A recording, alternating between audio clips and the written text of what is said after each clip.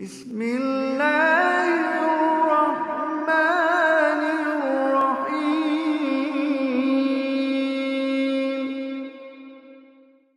Assalamu alaikum wa rahmatullahi wa barakatuh, and welcome to another episode of the Talking Seerah podcast. I pray that everyone is well and in good health. But firstly, I'd like to apologize for the long delay since our last episode. I think it's been a couple of months really.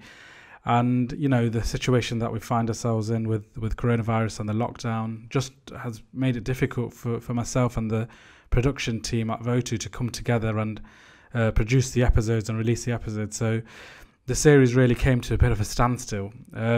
However, alhamdulillah, we're back now, and we want to start releasing these episodes a bit more frequently and more regularly and consistently, inshallah. But one thing that we will change is that we will make this podcast an audio-only podcast. Knowing that, you know, I've had quite a few messages from people asking when we'd be reconvening the series, and it's been a while, and you know, it's understandable. It has been quite a few weeks. But in fact, most of the audience do listen on the podcast series rather than the video. So we've decided as a team to stop doing the video and just focus on audio only. Inshallah, it's just myself really doing these series. So inshallah, it doesn't cause too much disruption, and really, hopefully, the benefit is that the production time will be reduced. So it means that we will be able to release episodes a bit more frequently and consistently, like I said.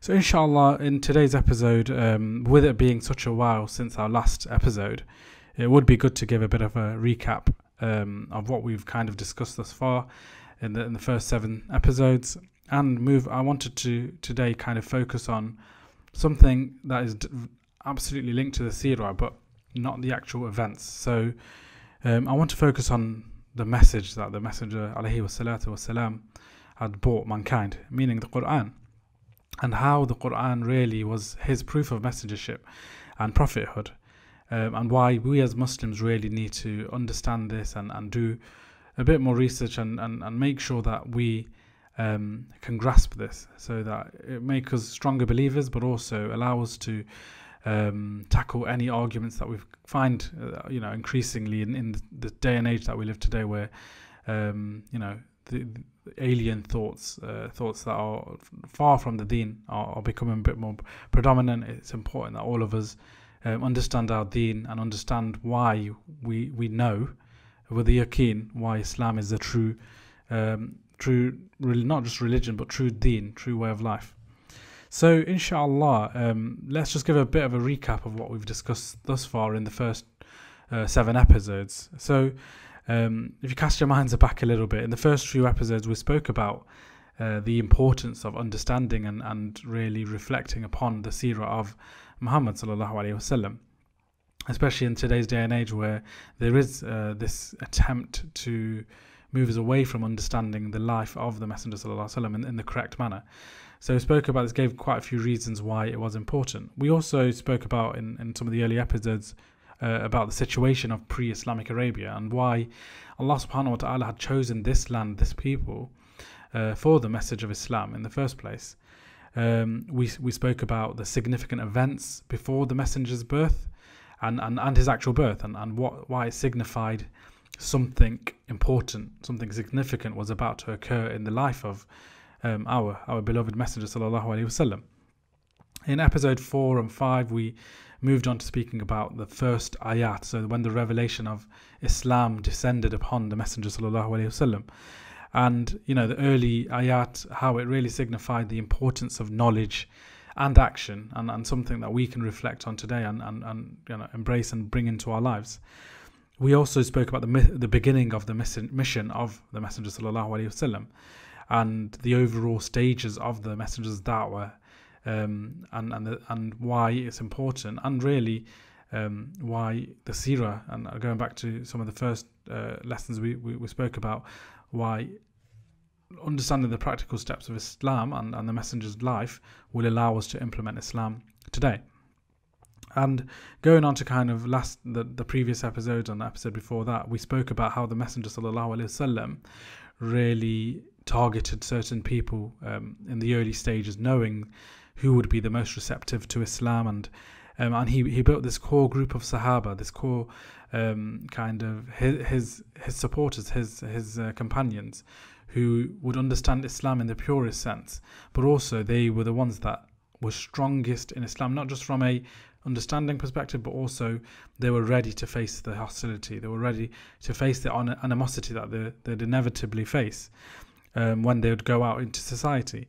And in the last episode, we'd moved on to this. We spoke about how the messenger went out into society with his new group and informed the people what Islam was and what Islam came to do and how it came to challenge the status quo, and how really by and large the Quraysh rejected the message of Islam. And we went into quite a few of the reasons, whether it be kind of jealousy and envy, or fear of losing wealth, or fear of change and the change from the status quo, for example. So this led to the Quraysh attempting to disrupt the dawah, disrupt the way the Messenger ﷺ was going about his mission. And just moving on to kind of today's episode, really, we also spoke about how the Quraysh wanted to unify their position against the Messenger ﷺ, and they would, they wanted to tell people when they were coming for Hajj, for example. Many people would come all around Arabia for Hajj, and they wanted to unify their stance against the Messenger, and they struggled really. They couldn't really call him a liar. They couldn't call him a madman. They couldn't, it was pure slander, and they knew that this wouldn't really fit. But they had to come to a unified position to have a little bit of credibility. So one of the things we also spoke about how they, anytime the Qur'an was mentioned, they would do their best to kind of close their ears off and tell people to avoid listening. And we gave quite a few examples in the last episode. So bringing ourselves onto today's episode, what was it about the Qur'an that made it miraculous? What made it a proof of the messengers of the Muhammad ﷺ's messengership? And how does it confirm for us today that this is really the speech of Allah and the true deen? Islam is the true deen. And effectively how we would be able to defend Islam if it ever came to when we were challenged, and when we're speaking to our children and the next generation, we're able to explain Islam in the pure sense. So it's not just kind of passed down as a culture, but rather it's passed down as a clear understanding of why Islam is the true religion, and that the Qur'an is the word and speech of Allah subhanahu wa ta'ala. So before we kind of go into that, it's really important to ask ourselves first, why is it important for us to understand? Like I've just spoken about, why is it important for us to understand the miraculous nature of the Qur'an? The first point really to understand is that as Muslims, as those who love Allah, as those who love the Messenger sallallahu alaihi wasallam, we, being a Muslim is about submission. And that's why we need to have that complete submission and yaqeen, that concrete, decisive belief that the Qur'an is the word of Allah, right? And, this forms a core part of our aqidah, our belief system, our creed. So we shouldn't just kind of accept the Qur'an as the book of Islam and that's it. We should be able to understand what makes it the word of Allah, the speech of Allah. And we're all Muslims, alhamdulillah. We would do profess the shahada, but we have to also ask ourselves, how many of us could articulate ourselves why Islam is the truth, and that Muhammad sallallahu alaihi wasallam is indeed the messenger of Allah. And we don't really, sometimes it might be quite difficult to ask this question because it feels a bit like we should just accept it, and that's not true. We should be able to rationally come to the position confidently that Islam is the truth. And that's why it's important that we're able to ourselves understand this, and inshallah even able to articulate it. It doesn't always need to be so complex either. Simplistically articulate why Islam is the true deen. And as I'm saying, in this day and age, it becomes even more important. We speak about all these, things that our children are being taught. But one of the biggest challenges, I think, that not just the youth but even ourselves face is that atheism is being heavily promoted. We live in a very atheistic, godless society. So with this being dominated, whether it be in the media, in our schools, across society, we'll find that the challenge against Islam, the true deen, is, there'll be more of that. And that's why we have to ensure that we're able to confidently defend Islam. And not just for us, but our children as well. They're the ones that are going to be facing this onslaught on Islam and religion. So we ourselves must be able to, whilst they're quite young, try to make them understand. And the first place to start is understanding ourselves. So in Islam, our belief of Islam is very much different to the Christians and the Jews and any other religion, really. All the followers of other religions, they have this belief based on faith, and faith is not the same as what belief or iman. What we call in Islam iman. We wouldn't translate iman as faith, because faith has this. It denotes a sense of doubt. It denotes this kind of feeling and emotion, as opposed to this concrete belief and confidence and firm conviction in Islam. And that's what Islam is, and this is how we should embrace Islam, not just a faith or something that we hope in, however, something that we know to be true, and we know with conviction to be true, and we have this kind of unwavering belief in Islam. So we must have this absolute yaqeen in Islam, and have no doubt. And in order to do this, we can prove this, right? We have a proof, and inshallah today I can give a little bit. There's more lectures and more other things we can listen to and read, but inshallah I can give some of the foundations of how we do this.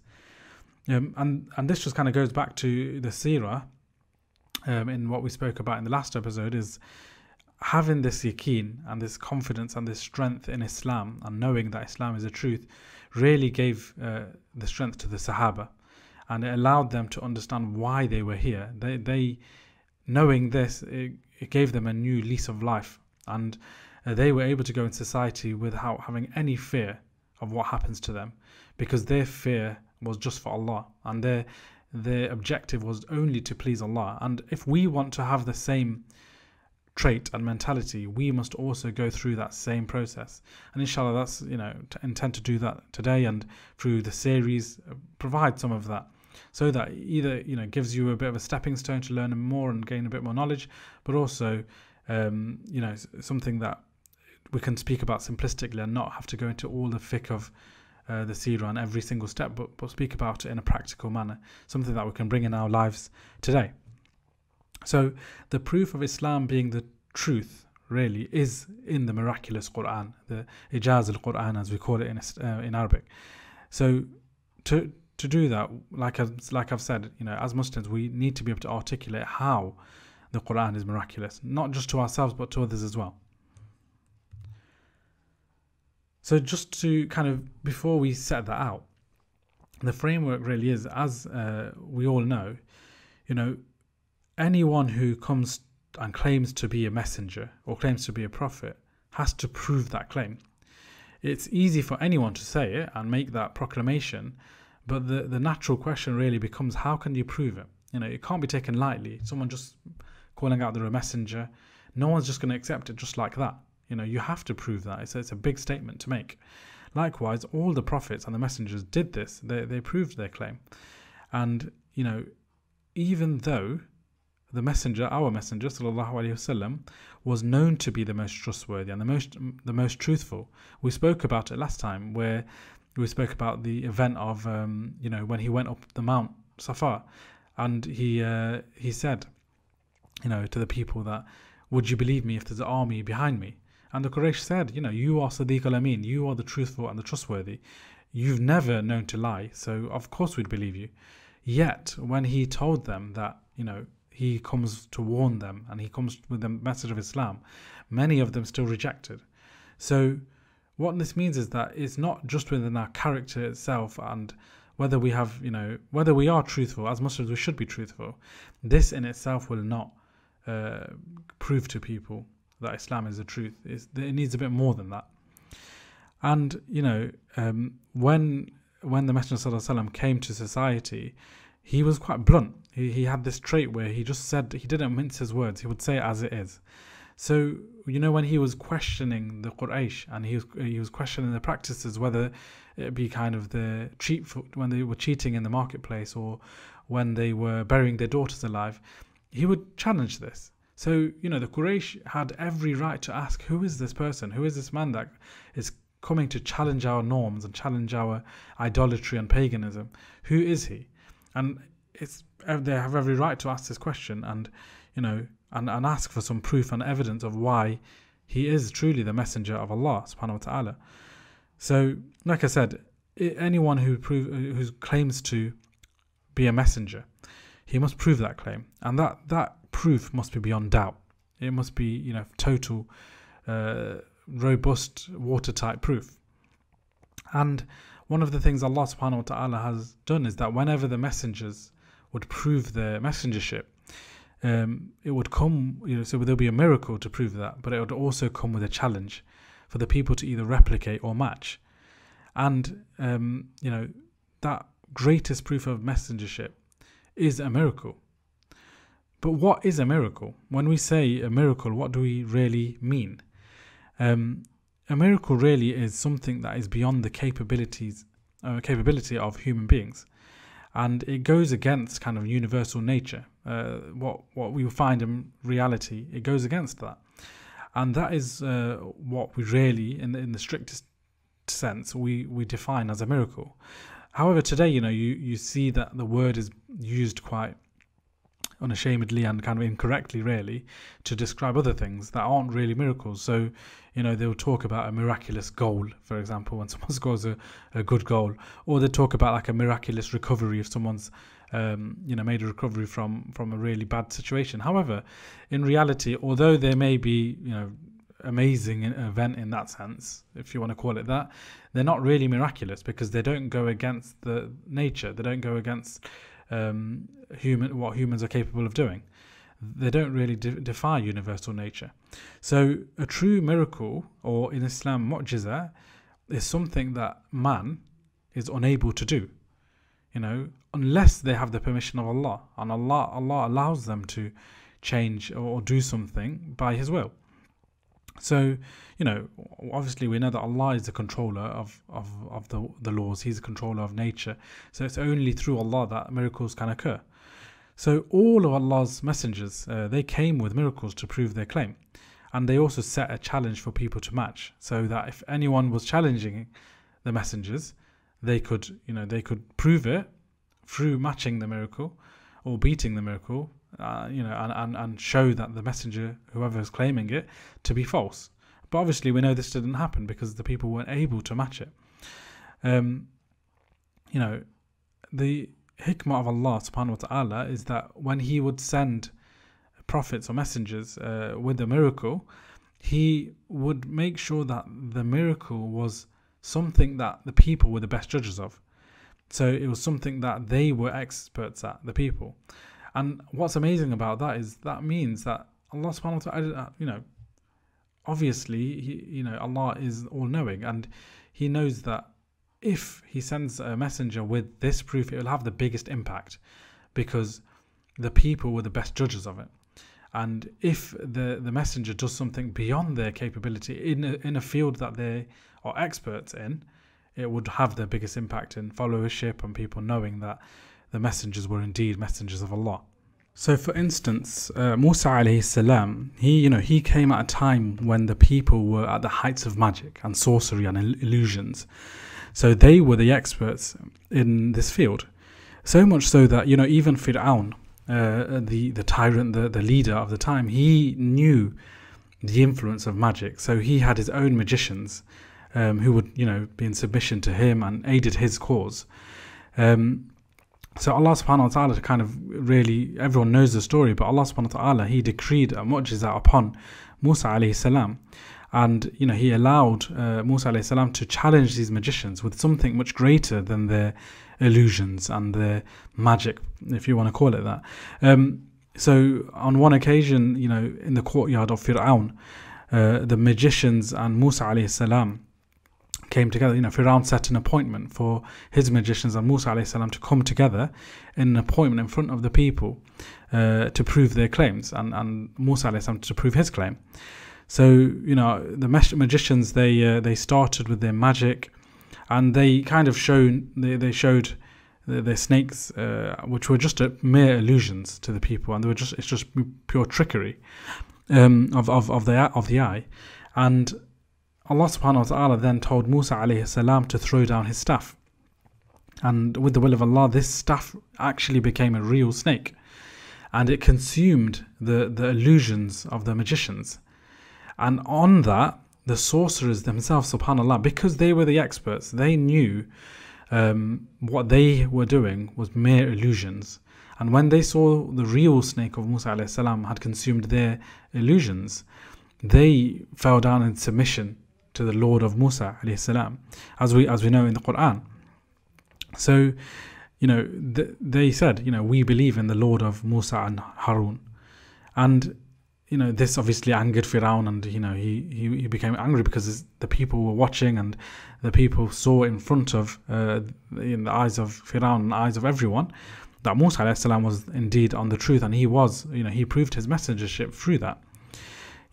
This wasn't, as I was saying, this isn't just a miracle and a miraculous event, even though it was that.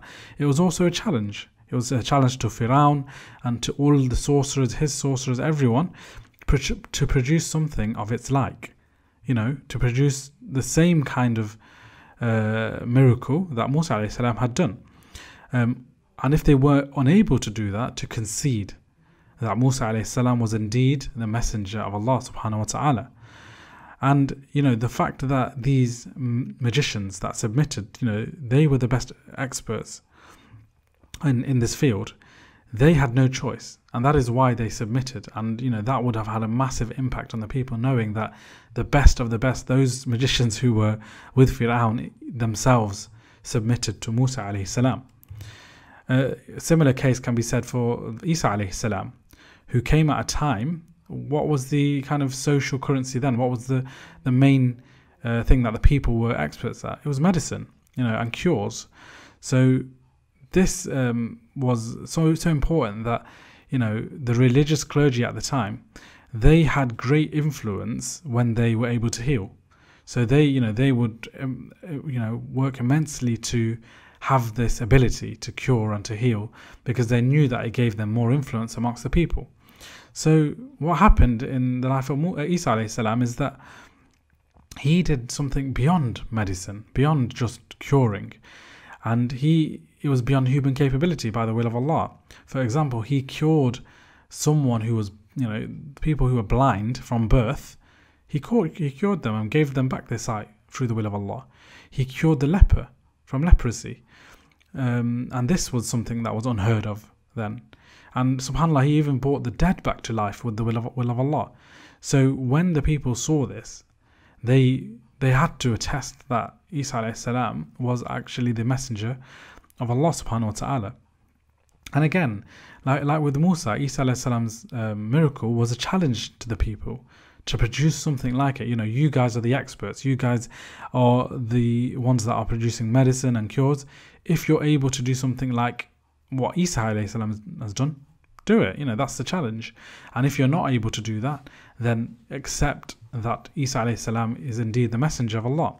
So again, this was the challenge, and this proved the messengership of these prophets. The same can be said for Salih alayhi salam. He came to the people where the people would create their abodes and houses from rock, and they were really strong people. And they would have that pride in that they could create their houses from these mountains of rock. And what was the miracle of Salih alayhi salam?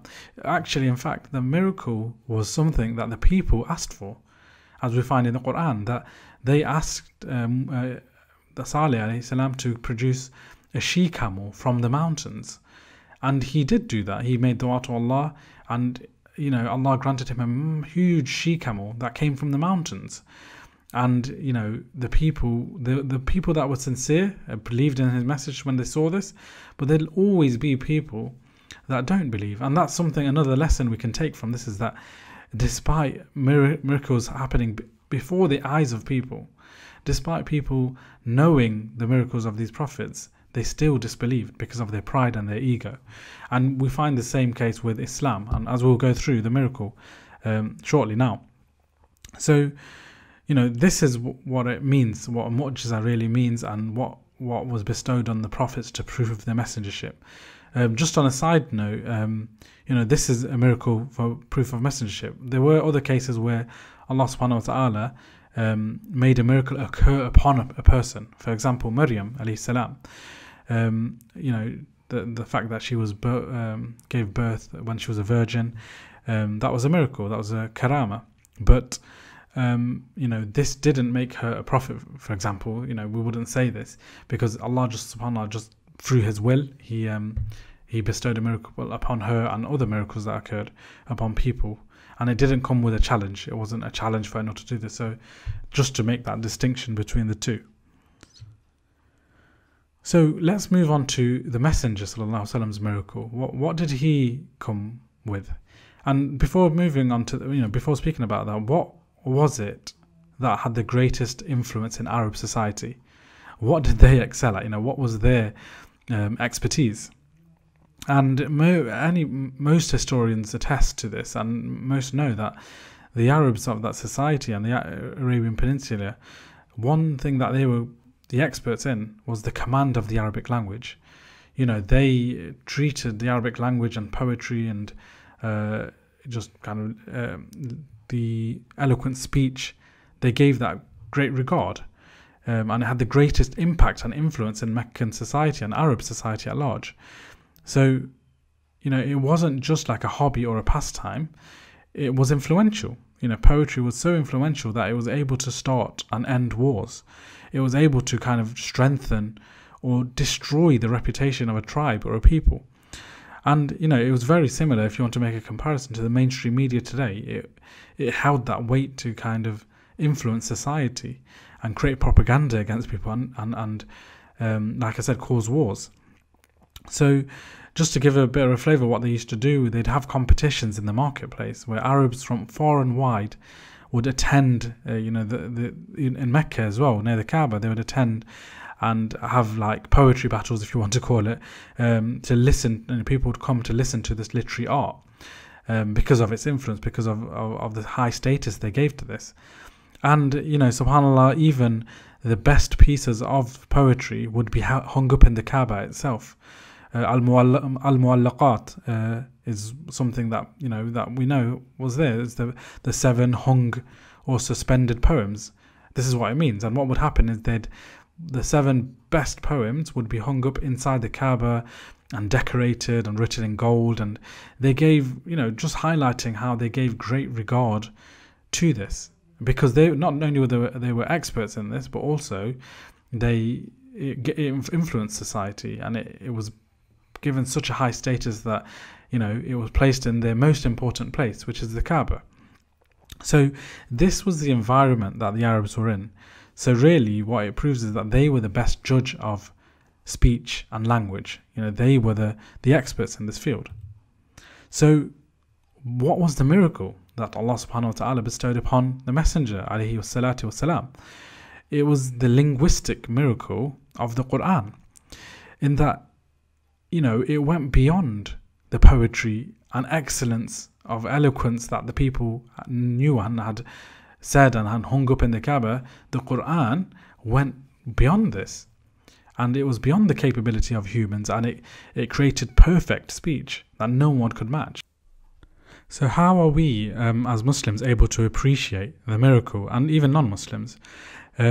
It's by understanding the Arabic language, and the Arabs amongst us, Muslims and non-Muslims alike, can sense the miracle and the miraculous nature of the Qur'an in its language. So when they listen or read or hear the Qur'an, they are able to tell that this is beyond the capability of human beings. However, as non-Arabs, as myself, I don't speak Arabic. How do we simply understand this miracle? So before kind of going into the many reasons and claims against, the Quran being a miracle, how do we appreciate it? The reality is that language, in simple terms, is split into two different forms. One is prose and the other is poetry. So prose is that free, natural speech that many of us will write when we're writing a report or speak as well. And that's all about ensuring that we follow the rules of grammar, and the focus is really on the meaning to convey the correct meaning.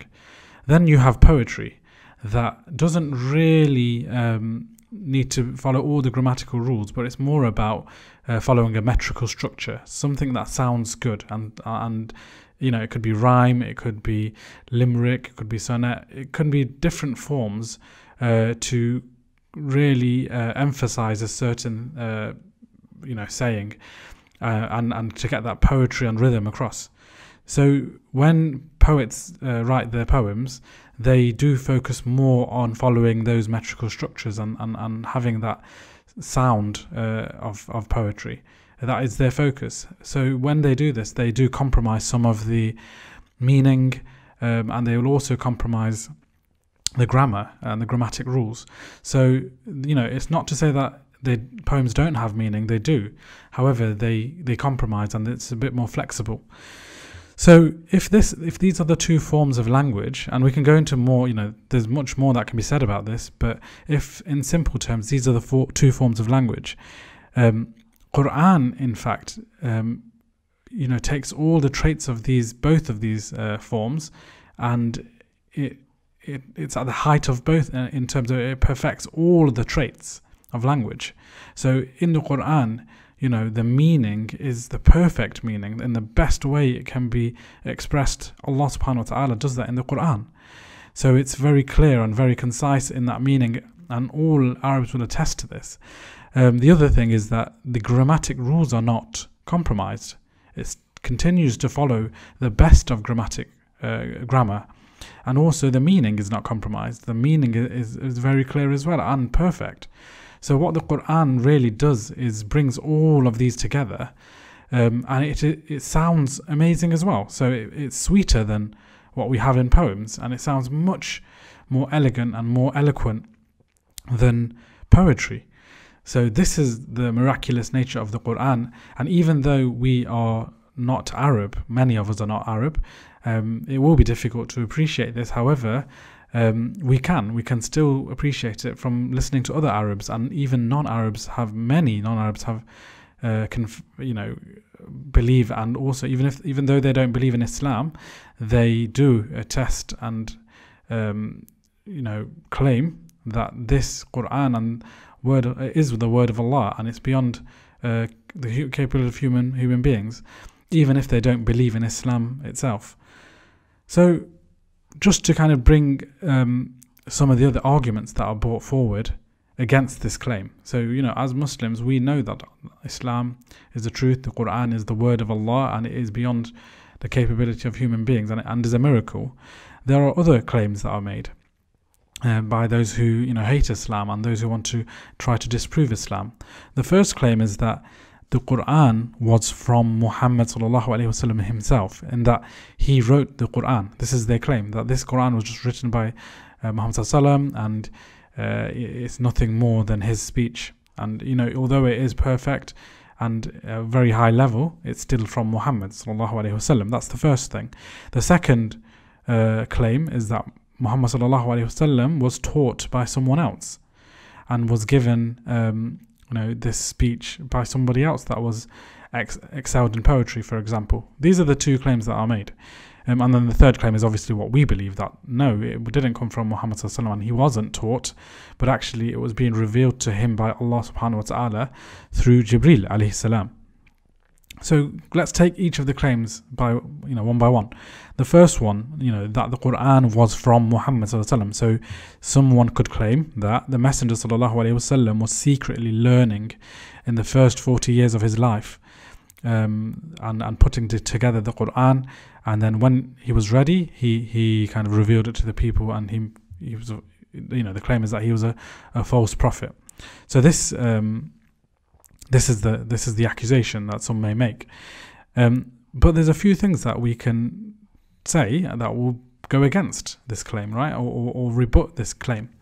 So the first thing is that if Muhammad ﷺ, for example, according to their claim, was this great writer who had held it all back inside and pulled it together and then, you know, revealed it after he was ready, we have to recognize that all great writers, the best of writers and the best in poetry, for example, they develop over time. So, you know, Shakespeare, for example, he didn't all of a sudden become amazing at his works and his language, but it developed over time. And, you know, he peaked at a stage, and then eventually he actually, even his work became weaker. And this is a natural in any, not just language, in any profession or any expertise that we have. So, for example, you know, a footballer, for example, you know, they start off at a young age learning the trade and becoming, you know, gaining experience in playing the sport, for example, and they peak at a certain age where they're playing their best football and their best sport. And eventually they become a bit older and they lose some of their skills and they become weaker again and they retire. So this is kind of the natural course of any expertise, language or not. So to claim that Muhammad ﷺ, you know, bought it himself and he learned and he brought it, you would find that the Qur'an would be inconsistent and there would be some high bits, you know, very eloquent bits, and some bits that are weaker.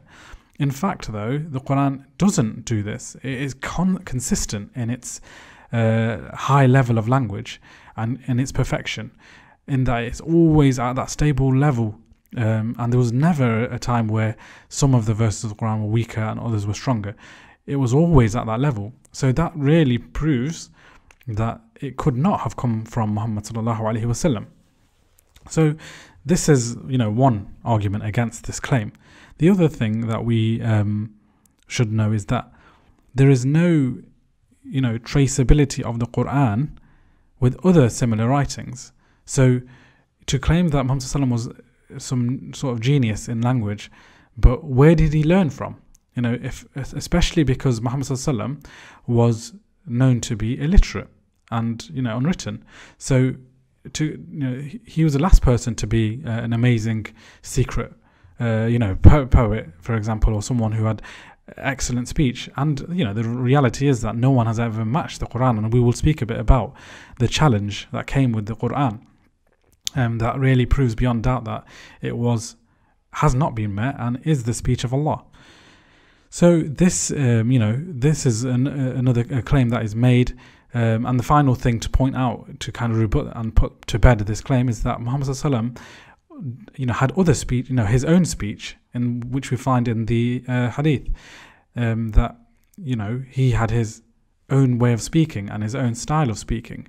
And when you put this with the Qur'an and the speech of Allah, it is clear to see the difference. You can see the difference in that language. You know, one is the speech of a man in Muhammad sallallahu alaihi wasallam, and the other is the speech of Allah, which is perfect. And, you know, all Arabs will tell you this, that there is a clear difference between the two. And whenever, you know, he never had a slip of the tongue where Muhammad sallallahu would speak one way and accidentally speak at a high level, for example, with his hadith. No, it was always at that human level, whereas the Qur'an was not. The Qur'an was on another level and beyond this. So let's move on to the second claim. The second claim is that the Messenger sallallahu alaihi wasallam was taught by somebody else. And, you know, this was a claim actually made by the Quraysh. They made this claim that the Messenger learnt his speech from a Christian man called Jabir. And, you know, even Allah subhanahu wa ta'ala explains this in the Qur'an, in which he says, we know indeed that they say it is a man that taught him, Muhammad sallallahu alaihi wasallam. The tongue of him they wickedly point to is notably foreign. So Allah subhanahu wa ta'ala is saying that you're talking about this Christian man, Jabir, but he is foreign, he's a non-Arab. So, and then Allah says, while this, i.e. the Qur'an, is Arabic, pure and clear. So Allah subhanahu wa ta'ala is ridiculing the Quraysh for making this claim, because even, you know, this man, Christian man, is not a non-Arab, he has a foreign tongue. So how could he come with something that is beyond the capabilities of these Arabs, who are meant to be experts in the field of language and the Arabic language? So even this claim is an insult to themselves. that someone else could have taught Muhammad sallallahu alaihi wasallam. And this is not the case. So the Arabs who had heard the Prophet sallallahu alaihi wasallam reciting as well in the Arab society and the Quraysh society, they were also engrossed by its eloquence and splendor in terms of language. And the key example that really highlights this is that the best of them in poetry and the best of them in language, Al-Walid bin Mughira, he himself, even though he was an enemy of Islam and one of the leaders, he was the best in poetry, as he says in a quote himself. And this is found in our traditions, where Al-Walid bin Mughira, he said, "There is not a man amongst you who is more well versed in poetry than me, or has more knowledge of Arabic's poetic meter than me.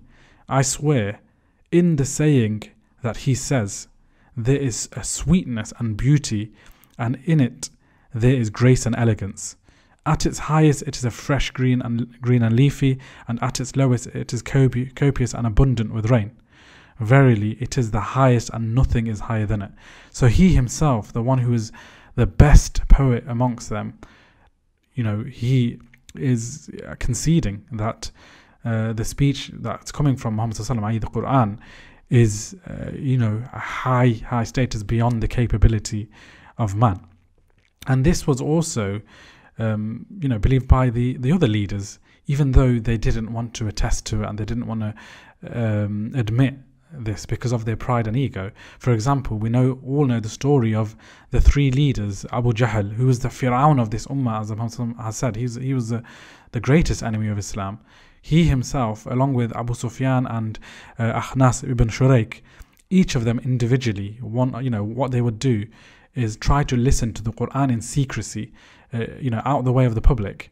So on one night, for example, when the time of Fajr, Muhammad sallallahu alaihi wasallam was reading the Qur'an out aloud in his house, and each of them individually, not knowing, would come out into the darkness of the streets and near the house of the Messenger sallallahu alaihi wasallam and listen to the Quranic speech, and all the way up until dawn when the sun would rise.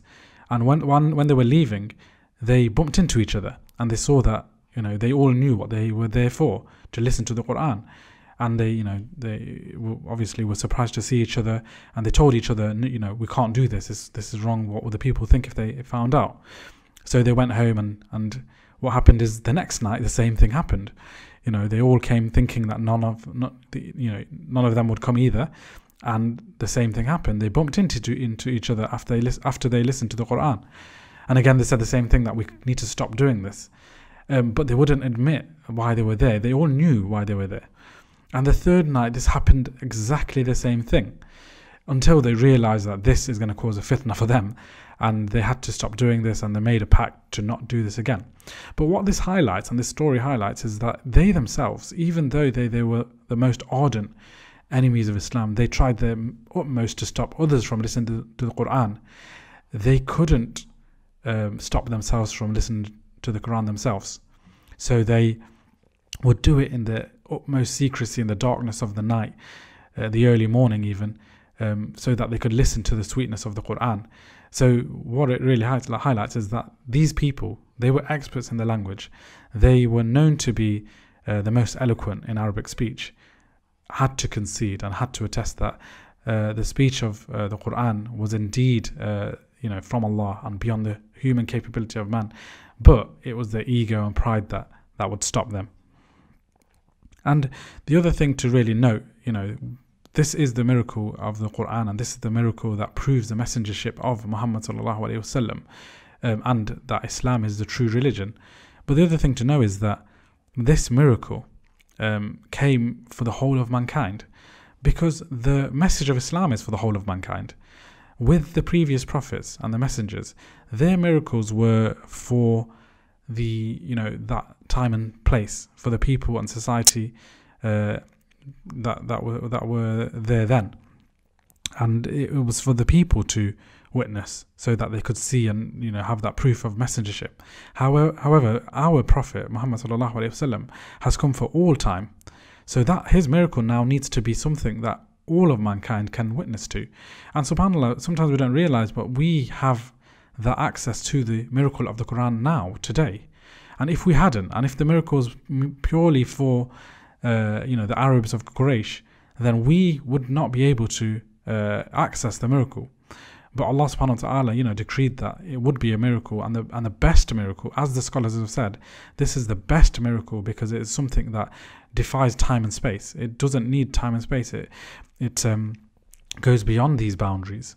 So that's the first thing. The other thing to note is, another thing that the scholars said that made the miracle of Muhammad sallallahu alaihi wasallam and his miracle of the Qur'an the best miracle of all the Prophet's miracles was that his miracle was the only one that was the message itself.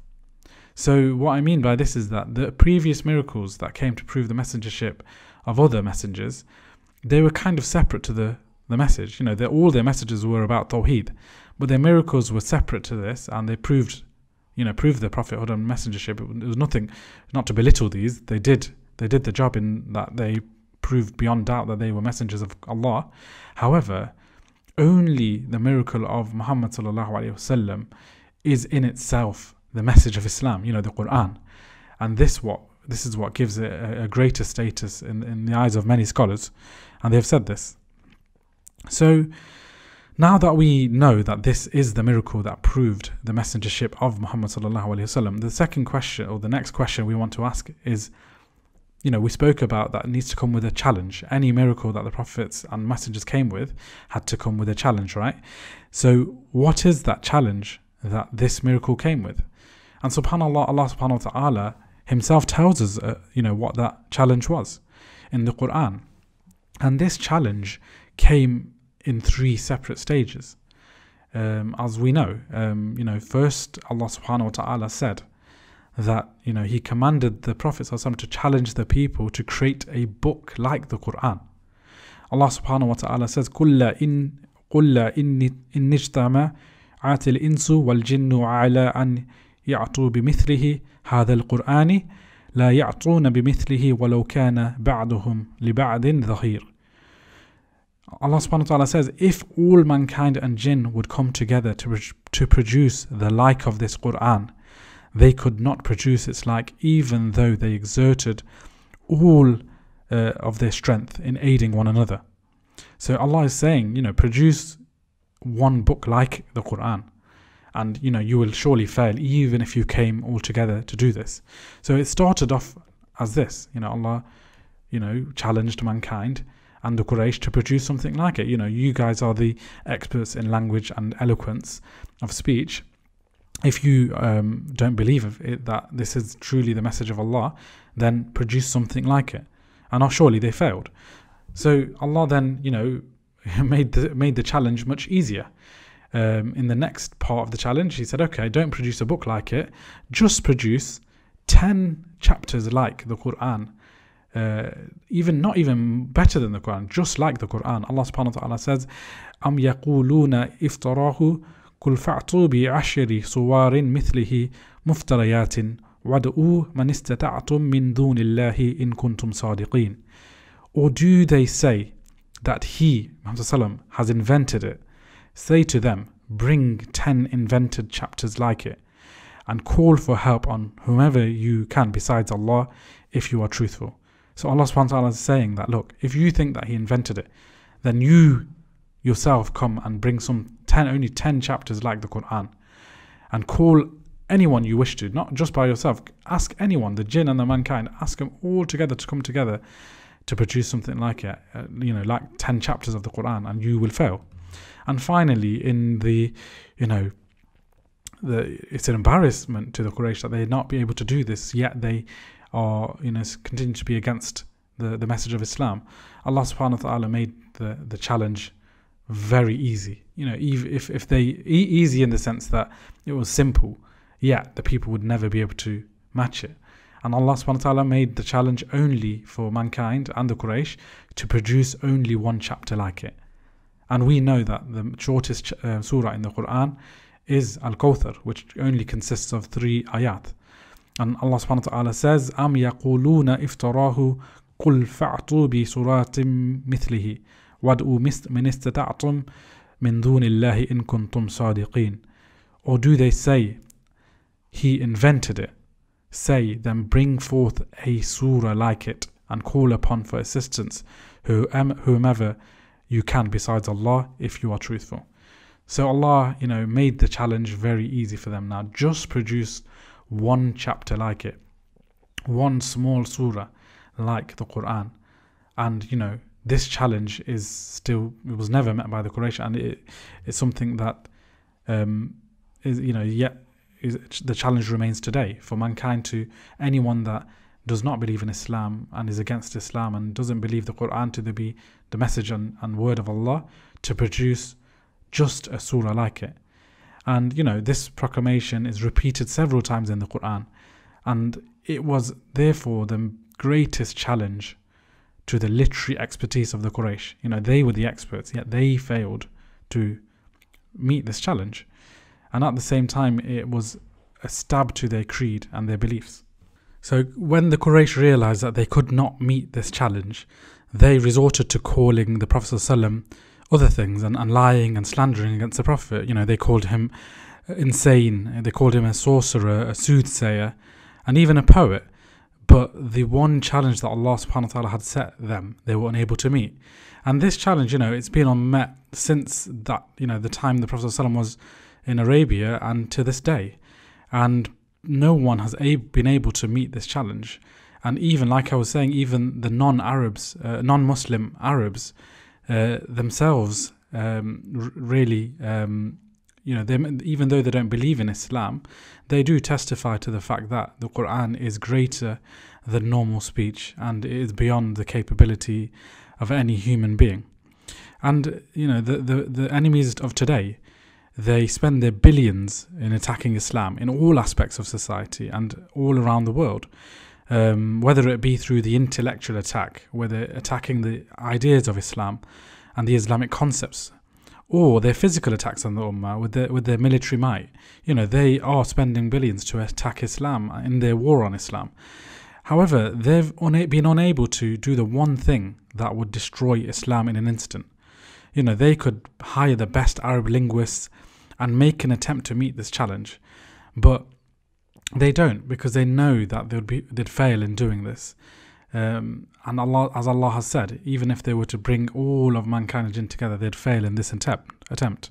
So in conclusion, really, to bring the podcast to an end, we've established beyond doubt that Allah subhanahu wa ta'ala, is the Qur'an is the speech of Allah subhanahu wa ta'ala.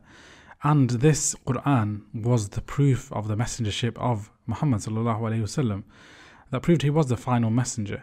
So it's incumbent on us all to have this confidence in Islam and be able to arrive at Islam in this sense, in a really intellectual manner, and obviously to ensure that we as Muslims can kind of pass it down to our children and other generations, and even in our da'wah we can explain Islam in this simple way, and also prove that Islam is the true deen of all the deens. And when we have established the fact that the Qur'an is the speech of Allah, we accept everything within the Qur'an. So Allah's statements about for us to believe in the angels and the Day of Judgment and heaven and hell, this is established by the fact that we have now, with confidence, with firm conviction, we believe that the Qur'an is from Allah. So anything in it, we will also believe. And the other thing we should recognize is that, the Qur'an is not just a book that needs to be recited and gather dust most times in the year. We need to recognize that the book of Allah, the Qur'an, is a guidance for mankind. It's a furqan, as Allah has described it to be. So in knowing this and having that confidence that this is the miracle that we can access today, we should refer to the Qur'an and the Sunnah in every matter of our lives, and recognize that this is the only way that we will succeed. And that's exactly what the Sahaba did. So they, whenever a verse was revealed, they looked to enact it and implement it in their lives. And we must also do the same. We have to accept all the laws that Allah subhanahu wa ta'ala has decreed and informed us to abide by. And we have to stay away from all the prohibitions that Allah subhanahu wa ta'ala has also set out for us in His book, and implement in the best of manner in our lives. And where there is an absence of any of the laws of Allah or any of the commands of Allah, we need to seek to implement it. Whether it be individually where that's possible or through the correct means where for example, there's certain societal laws that we are, as individuals can't establish, but as a collective ummah we need to work in order to do this. And this is exactly what the Prophet Muhammad ﷺ did, as we will go through the seerah and understand. So it's this kind of intellectual belief, this strong conviction in Islam and the fact that they recognize that the Qur'an was the speech of Allah and the Messenger ﷺ was indeed the messenger of Allah. It made them this invincible force. It gave them that strength, that they were ready to sacrifice anything that would come in their way, purely for the attainment of the pleasure of Allah and avoidance of His punishment.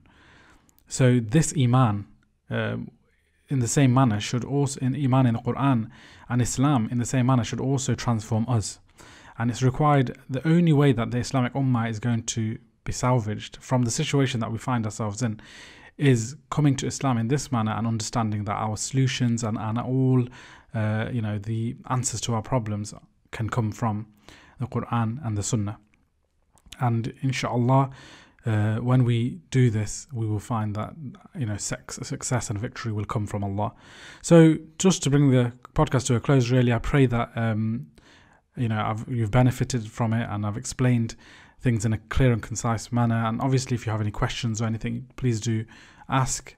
Inshallah, I'll try to answer anything. And Jazakallah khairan for listening, and please share this episode with others that may benefit. And if you haven't already, and if you're a new listener, please do take the time to listen to some of the previous episodes. Inshallah. Assalamu alaikum wa rahmatullahi wa barakatuh. Thanks for watching that video. For more exclusive videos, please like, share and subscribe to our channel. Don't forget, you can listen to some of our shows wherever you are, because we're also available on all popular podcast platforms. And for more Voice of the Ummah content, make sure you check out the links to all of our social media platforms in the description below.